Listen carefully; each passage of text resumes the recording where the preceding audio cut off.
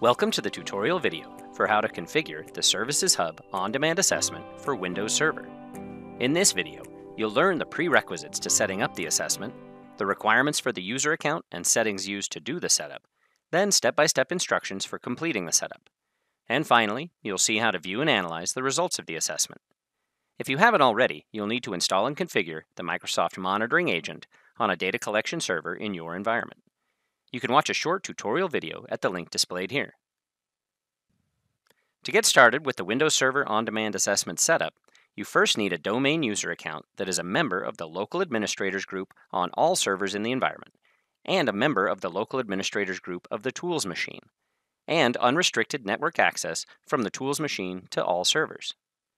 Next, enable PowerShell remoting on all machines, or configure it using GPO on all domain controllers. Next, ensure that Windows Update Agent is running on all in-scope servers for the security update scan. Then ensure that the data collection machine is running Windows PowerShell 3.0 or later. IIS Management Console is installed, Log Parser 2.2 or greater is installed, and that the PowerShell execution policy is set to remote signed. Finally, use gpedit.msc to set the policy "Do not forcefully unload the user registry at logoff" to enabled. And also enable remote event log management through GPO. Now, to begin configuring the Windows Server on-demand assessment, you will launch a PowerShell prompt by right-clicking and choosing Run as Administrator. Before you run the commandlets for the Windows Server assessment, you need a working directory for your assessments. You simply need a directory and the path to that directory to reference in the commands. This directory will be on the C drive with the name Assessments. Now, in the PowerShell commandlet, you enter the command as add-Windows Server Assessment Task.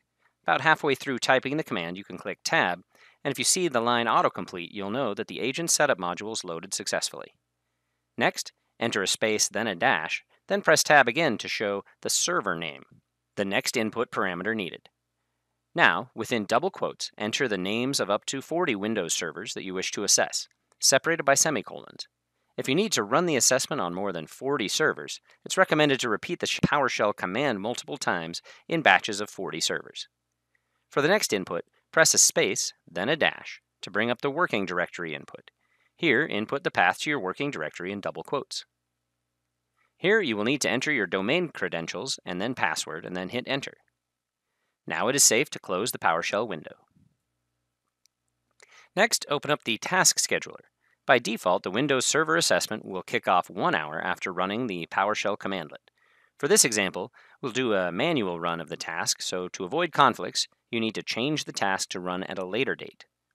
Navigate the menu to Task Scheduler Library, then expand Microsoft, then Assessments, then Windows Server Assessment.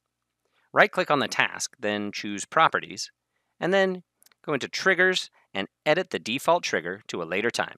In this case, later next week.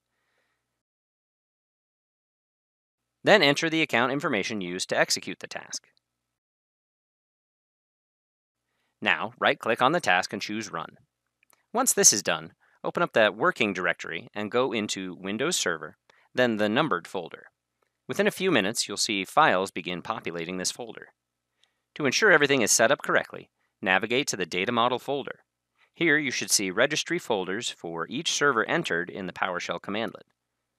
From this point, wait 3 or 4 hours, then you should see the initial results of your assessment in the Azure Log Analytics. You will see recommendations made by the assessment in your dashboard.